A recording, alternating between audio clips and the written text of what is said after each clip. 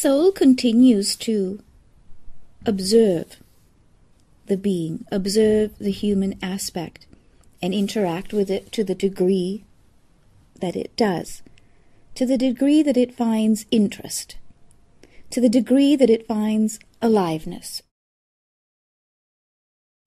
to the degree that it finds wonder and curiosity in the human being. The soul is little interested in those things that go by rote, or those things that have been examined or overly examined in past life. Now, the human aspect of the being is a little bit to the contrary of that. Oh, the human likes its routine. You see, although it may be a subject for another time, the human aspect was created, yes, created and evolved, yes, evolved to work, to toil, to make, to work and to work hard. Now that is of less interest to the soul, and that is not to say that the soul is a lazy thing. The soul is curious. Oh, the soul wonders at the universe, at the dark skies and at the light dawn. The soul wonders and sees and observes and takes in and participates to those things that are new, to those things that are young.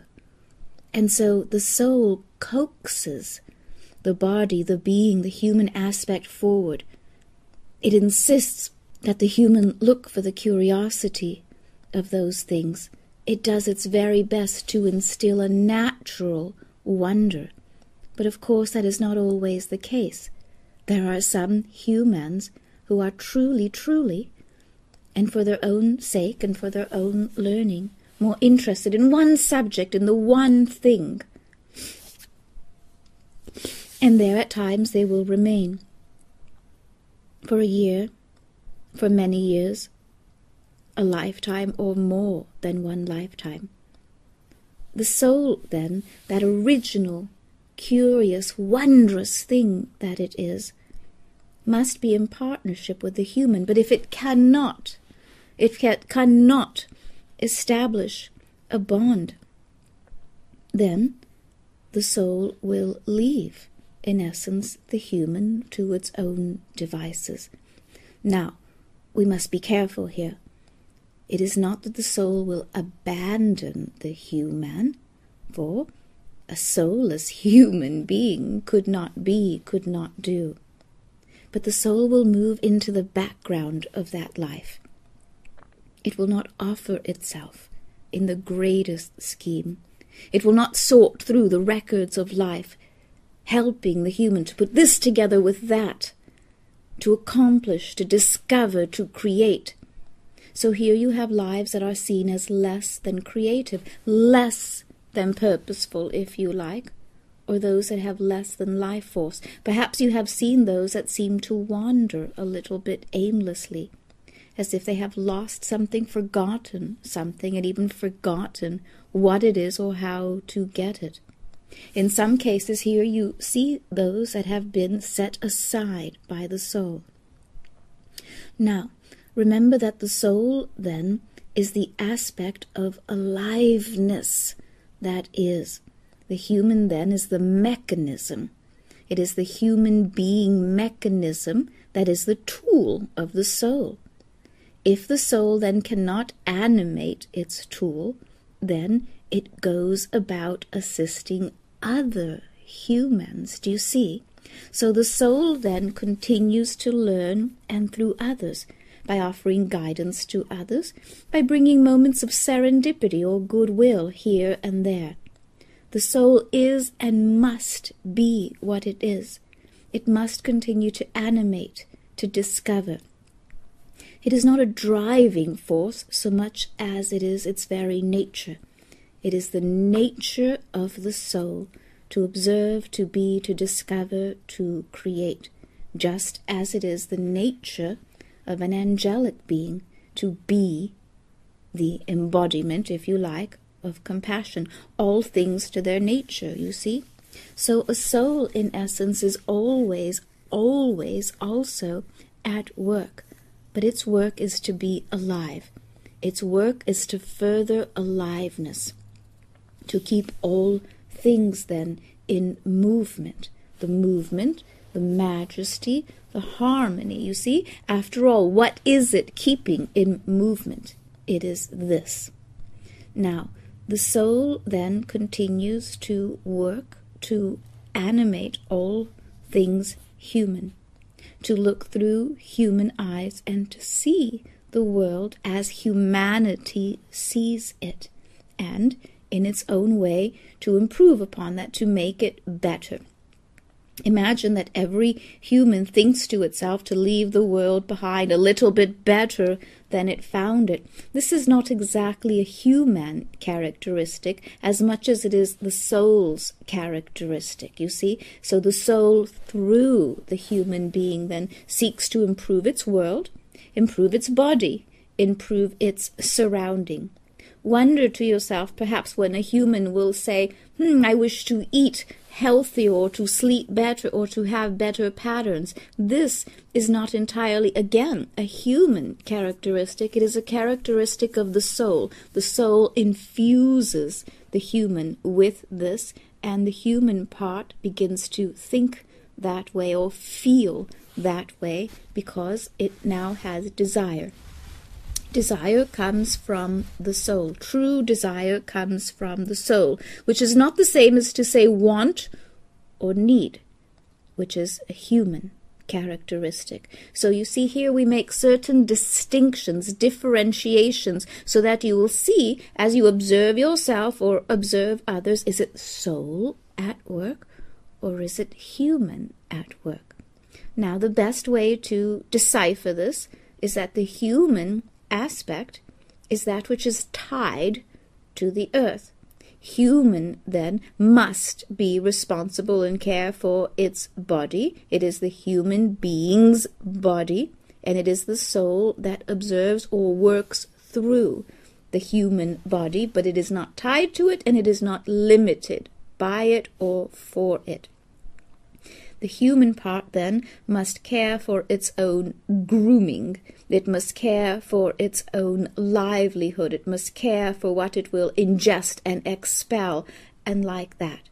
Here the human, in this very basic sense, is exactly that. The soul, then, well, that is the exquisite part of being human. The soul is the human being. It is the part that is.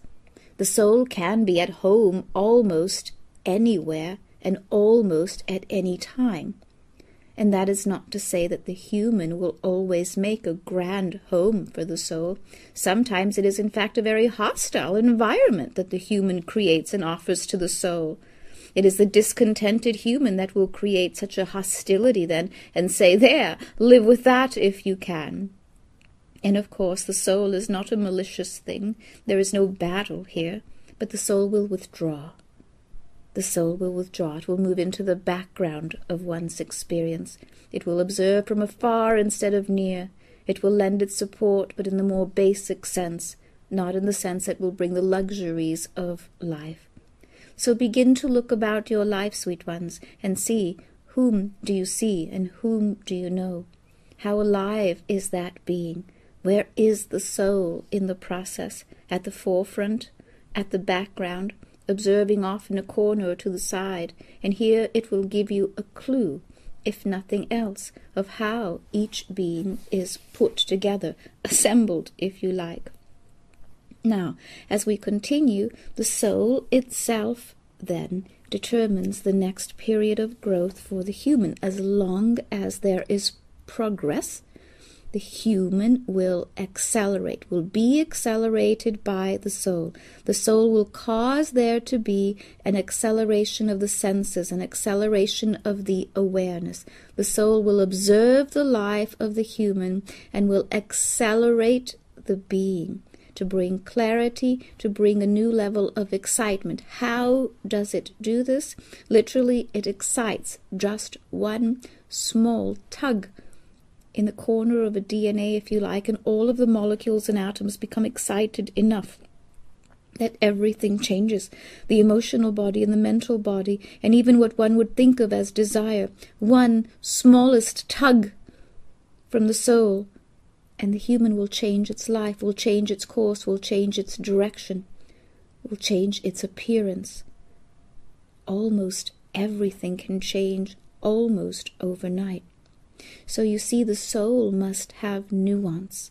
It must understand subtleties, and it must understand what is the capability of the human vehicle that it has chosen for itself. And that is why the bonds of early age are very, very important, because they will determine then lifelong just how connected the soul is, and how it can assist its human self, and how it can assist itself in its own growth. The soul then causes the acceleration of the being, of the greater truth, and the greater truth then awakens. What the soul does in essence is simply a little awakening, a little awareness. As you might imagine, the smallest bit of sugar in a young one makes for an exaggerated difference at times. It is the same with the soul's effect. A very exaggerated change can come about. So the soul is quite careful in its observations, in its nudging, and at times, yes, it is a course correction that is necessary, and at moments it will seem as if quite a severe lesson has been administered to the human self. Never is there a time where the soul will castigate the human. Never will the soul harm itself. You see, to harm is to do harm upon itself. And here, if you like, a karmic bond is created. A karmic bond is not always created when the human creates or causes harm to another, for instance. It is also created even when the soul in some way causes harm to itself or to its human counterpart. So an experienced soul, and most are, understand how to join and how to navigate and how to keep the awareness, the bond, the frequency at the highest level possible. One of the ways in which the soul does this is to truly allow and in fact to assist the human during the rest periods. Do not wonder what you truly do when you sleep. Do not wonder how much rest the body actually needs. Certainly not as much. And so it is the soul then that continues to animate and to direct, to bring lessons, life lessons, frequency lessons, to join together, to piece together at times bits of wisdoms and truths and alignments to the human being, particularly during times of rest. Adjustments are made, particularly during times of dream. These go about the easiest. The soul then continues to observe the human being, to make time, to mark time, to guide it, to enlighten it. How does a frequency improve for a humanity? It is not always by adding light. Sometimes it is simply by subtracting the smallest quality that changes the tone of light or of life, the tonal quality of life. Just as the seasons change one by one, affecting all things during that season, or all of the kingdoms, the soul also has its many seasons. And it is this subject that we have been addressing then. The soul addresses the seasons through humanity, through the vehicle, understanding that every decade, every generation, every period of growth, every discovery is meaningful and is important, and yet some are a little bit more malleable than others. Some seasons a little bit more creative. In some seasons there is in fact more light, more truth, more awareness, more growth, a growth spurt. Just as there are growth spurts in the human body and the human being, there are growth spurts where the soul is able to accomplish so much more with the human being. One of these growth spurts then comes about in the 20s, in the early 20s, beyond the teens then, and into the early 20s in some beings. Here, why? Well, the young adult then is so curious about life. Here it sees all things as possibilities. I can do this and I can do that and I can go here and I can go there. I can, you know.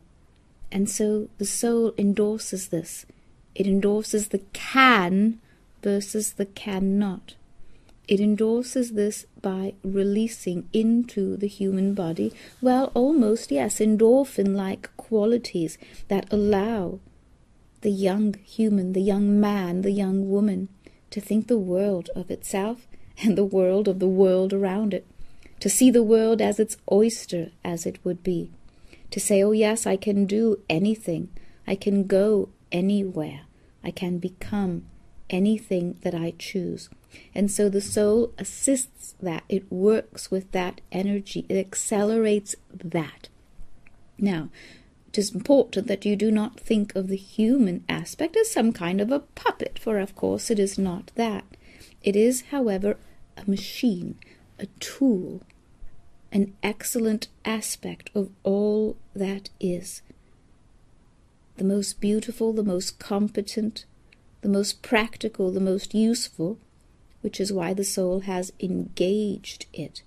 But it is the soul, make no mistake, that is the director of this.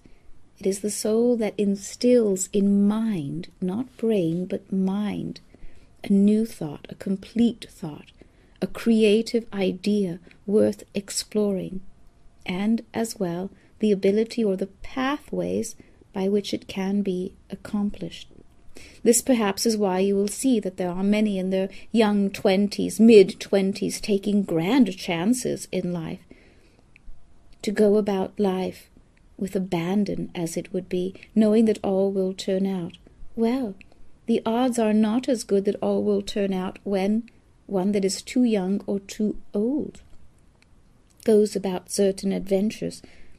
But at particular junctures, the soul knows, uplifts, assists, and joins energy patterns, accelerating all things, so literally it almost seems as if the young human can walk on air, and oh how arrogant they become, as if they as well think, in fact, that they do walk on air or water, or what it would be.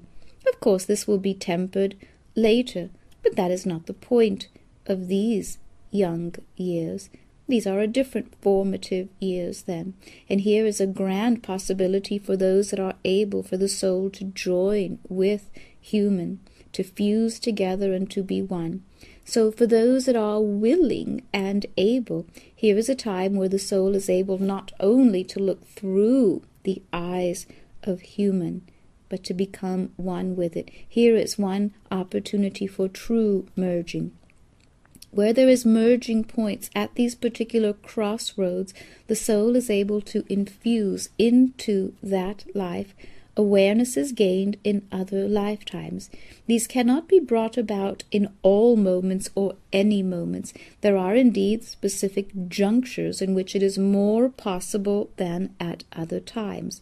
You see, there are indeed movements in which the soul can orchestrate a leap, if you like. Yes, that is an excellent word, a leap.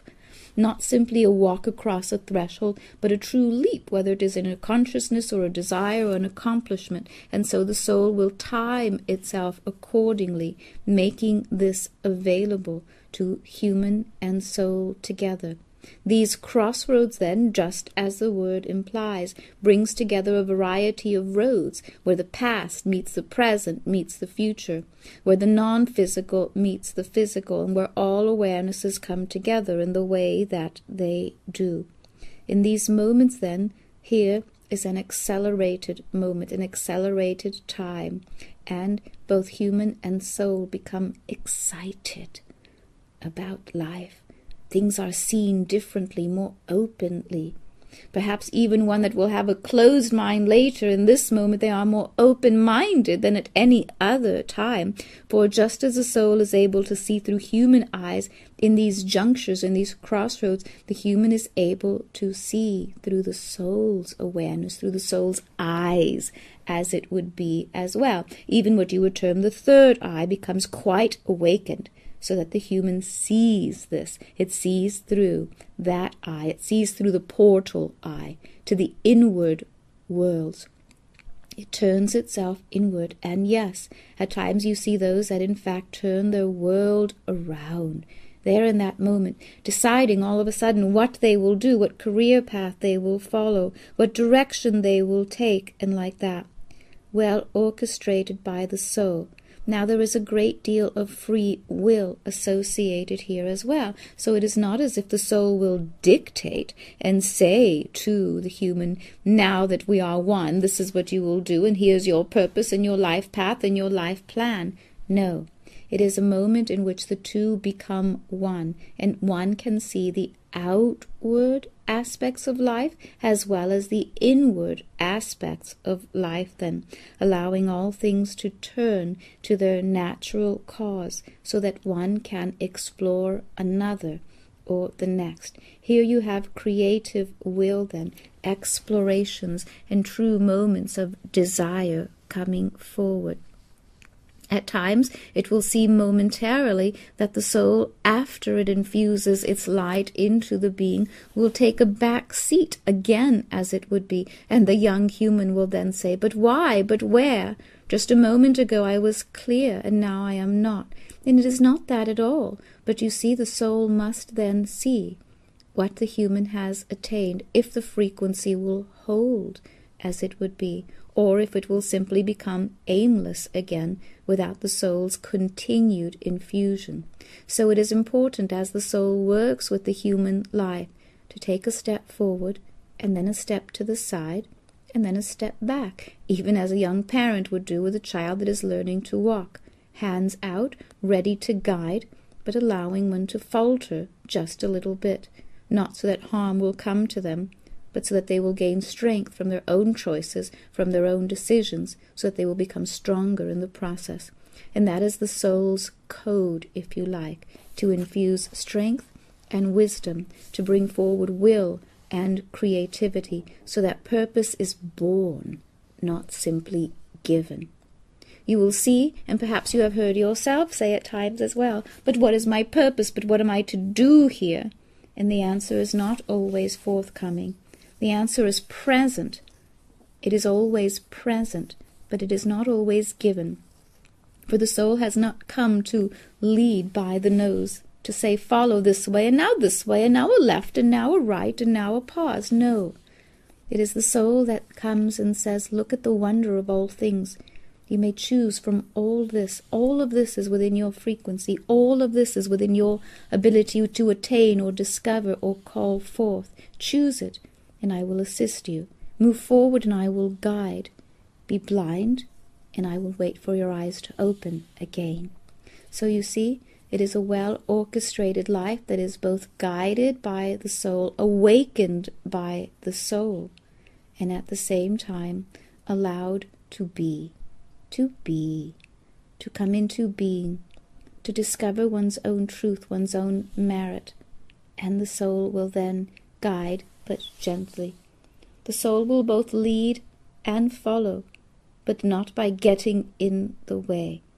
It is the soul that does not shout, sweet one. The soul will carefully guide, you see? Now then, as the 20s continue, the soul becomes very excited, but there are many different possibilities, all to be considered, and here is a time where purpose for the most part is forming, it is guiding. So not always is purpose given by birth. It is not always that one will know what one's whole life purpose will be at birth. This is an error. It is not always the case, but it is sometimes the case. It is sometimes the case because many lives, as we have said earlier, are lived in sequence, a sequence of 1 and 2 and 3 and more. If this is a sequential life, then it is a little bit more obvious what the soul hopes to accomplish in that life. But remember as well that the soul does not arrange itself in a linear way. So it does not matter quite as much to the soul if 3 comes after 2 or 8 follows 7. You see, it matters that the experience becomes a live end, awake end, and the soul is a multi-dimensional being. So it need not arrange first and then last. And so the soul continues to unfold itself, unfurl its wings, as it would be, within the young human, studying possibilities and awarenesses, and in a way teaching the human how to draw to itself, how to draw the breath deeper, how to sustain a thought so that it becomes an idea, how to expand upon an idea so that creativity is breathed into it, how to call to itself the elements that are needed in order to bring aliveness to that idea so that it will become a physical experience, so that a desire can be made manifest. And so in these years in particular, the soul infuses into the human the ability to manifest, to call to itself, to experience, to say, I can, I want, I will, I do. It is the time of becoming then, and it is a very important time of bonding for the soul. Most of the time this happens also without a hitch, we could say. But at times as well there is a disposition either on the part of the soul or of the human where it is not simply an excellent fit. So there is a struggle. There is a struggle between the two. There is a struggle between the mind. There is a struggle between the heart. One is torn in one way or another. Sometimes it is a karmic effect that brings forward this way. For instance, if a human is born into a family that has very strong beliefs, the human part may very much think or believe that it must follow along with those beliefs, even if the soul will say, come now, let us strike out on our own. Come now, I will assist you, I will open your mind and your eyes, look in this direction and that direction and beyond the next horizon.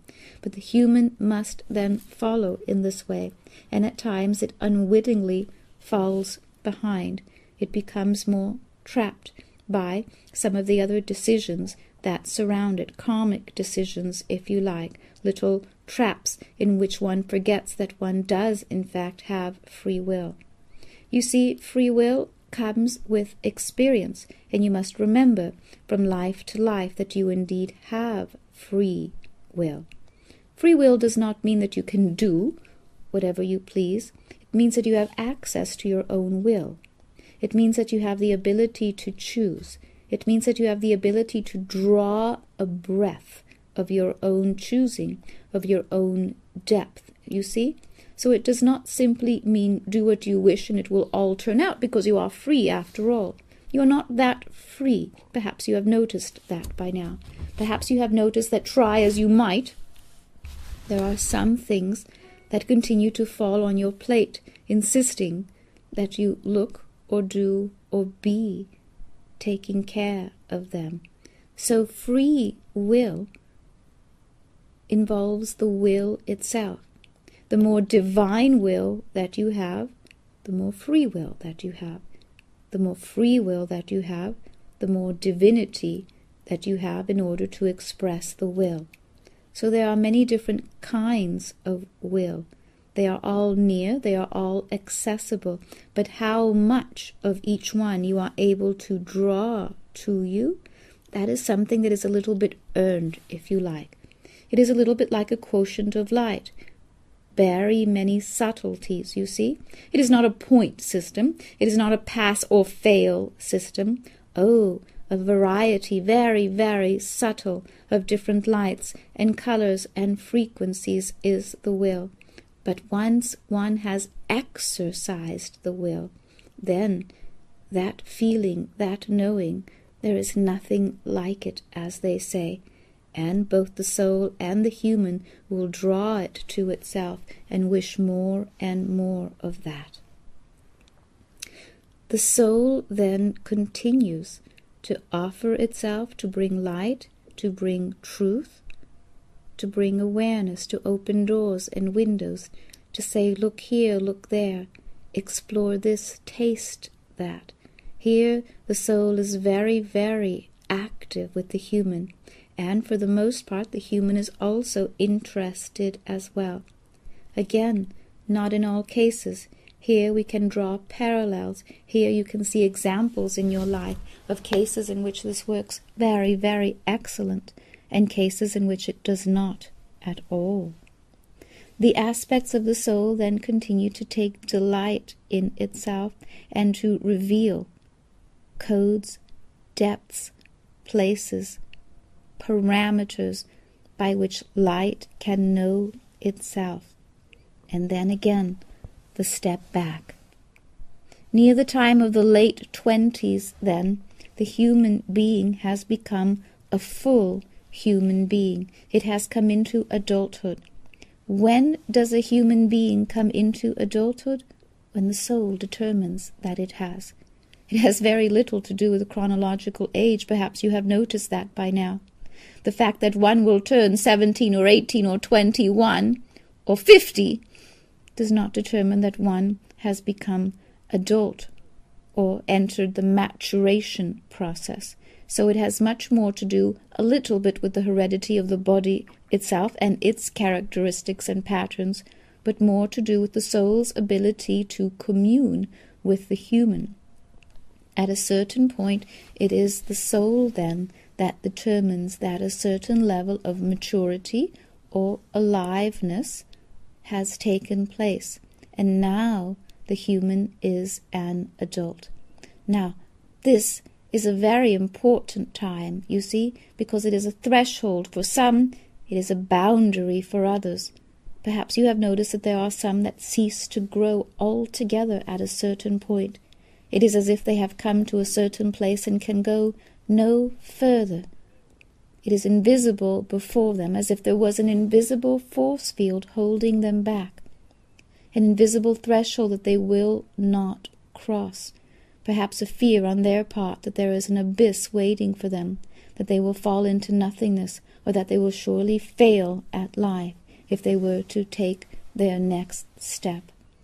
So here you find the first area that we will call, well, a comfort zone. It is not as comfortable for the soul, for we have said earlier that the soul wishes to progress, to discover, it is curious, it is amazed by life and by the earth. But the human, at times, well, 'tis a little bit like a donkey, or perhaps we could say an ass, It will simply not take another step forward. Matters not what is the carrot or the stick, as they say.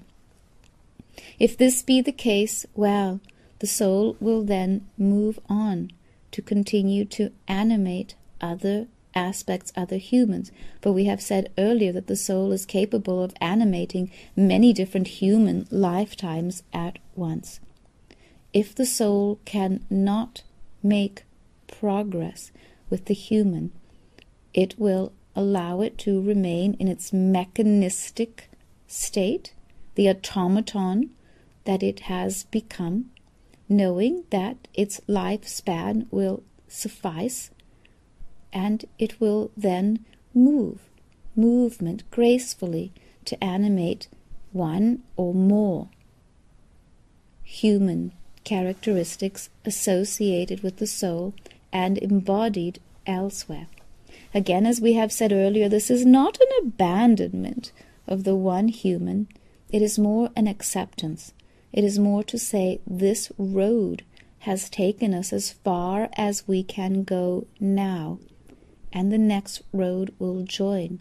And so the soul will move from time to time, revisiting at particular junctures, as we said before. Remember that we said that there are particular junctures, crossroads, in which more can be accomplished and not less. At these carefully orchestrated and timed junctures and crossroads, the soul will return to see if there has been progress, to see if there is movement, to see if there can be animation that can be accomplished, to see what can be instilled in the being. And if there is the possibility, then by all means the soul will offer itself wholly and completely. And if there is not, well, the soul will continue about its awareness, returning at the next time or the next crossroads.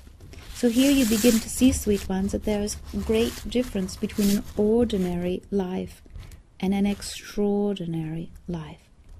An extraordinary life is one that is orchestrated and partnered by both human aspects, characteristics, patterns, past lives, heredities and DNAs, and the soul. The soul is not a surgeon. It will not go into the spinal column and activate DNA or accelerate it simply for the sake of doing so because it can. It has great respect for the vehicle. You see, if the soul were to over-animate, over-stimulate the human aspect, well, I tell you that it would be more of a detriment than not. Here in this case, it is the human that can become more prone to illness. The human can then age prematurely. The human can then draw to itself cancers and other errant cells that it does not know how to report or how to restore for itself. So it is not simply that a very exuberant or interested soul can go under the hood, as it would be, to tune it up a little bit.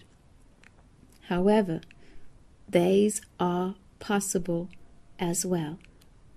It is possible. And again, the importance here is at particular crossroads and junctures where much more can be accomplished than at other times. These take all different manner of appearance. For instance, every 7 years in a life is a very important crossroads. Every 13 years is another important. And where all these crisscross, well, these two then become very, very aware.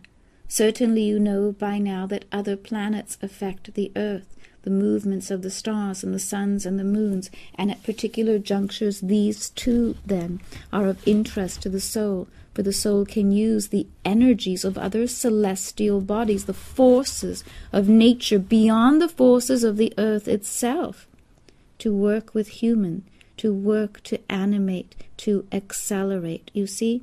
So it is not simply that the soul will give up on the life and say, oh, well then, that's as far as you can come along, you're on your own. No, it is not like that.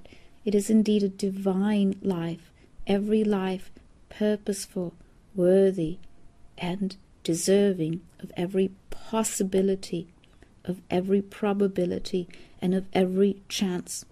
That is why, perhaps you know by now, that it is never too late to change, as they say. It is never ever too late, for it is never ever too early, so it cannot be too late. It is then at the soul's discretion, and the soul is master at this. Many souls are master souls, not all of them, but there are master souls. Master souls are those not simply that animate a body well or like that. Master souls are those that have combined with humanity in such a way as to have brought enlightenment in a very great way to the earth, to many different lifetimes. They are those that have animated or reanimated bodies, brought them back from death, if you like. Now here we are not speaking only of the death of the body. We are speaking of the death of a lifetime. A lifetime that has lost its purpose is a death, you see? And this has little to do with what one does each and every day. Even if you will do the same routine by day, it is not the death of a life. The death of a life is when there is little life force to animate. It is when the soul can no longer see, the eyes become opaque, and all manner of true life force, vitality, begin to shut down. So a death, if you like, can happen very early in life in some, even if the bodies will continue for many, many years after that. As far as the soul is concerned, it is a dead life. When you count how many lifetimes you have had, the soul counts aliveness. It does not count ones in which simply the body continues to function, you see? Now then, the soul continues to observe the life and to bring possibility and probability to the now animated or awakened life, for that is what we are concentrating on. We have spoken clearly and sufficiently regarding what happens when a soul cannot reanimate a body or alive. So here perhaps we will set that aspect of the condition of our speaking aside. Near the end of the 20s then we continue, and now the body begins to have a purpose. It begins to know who it is and what it is. It begins to look both inward and outward. It sees that there is life, that there is purpose. It begins to compare itself outwardly to other humans and inwardly to other lifetimes that it has had. Now, much of the time this is not aware to the human self, or it is aware during the dream state. And so you may find in these cases that the young 30-year-old, the tri-scenarian, if you like, now begins in the dream state, in the sleep state, to find a certain awareness, a contentment for life, certain desires to accomplish, or a discontent for life as well. It becomes discontent with its surroundings, with its choices, and it begins to feel restless. The 30s then bring a certain restlessness of life. Yes, it seems as if one ought to settle down by then and begin to raise other young humans and such, and more of the time that is the case. But the spirit within the being, the part that wishes to be engaged and animated in life, this part in particular then feels restless. If it cannot change its outer circumstances, and much of the time it cannot, and sometimes at the purpose, direction or misdirection as it would be, of the soul, then it begins to look inward. Yes, yes. The human allows, encourages to see what is within. For the first time for some, it begins to look truly into the treasure within. What is the meaning of life? What is the purpose of life? Why am I here?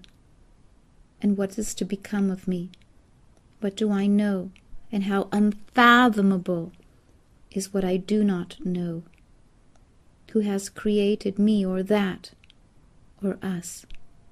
Where have we come from?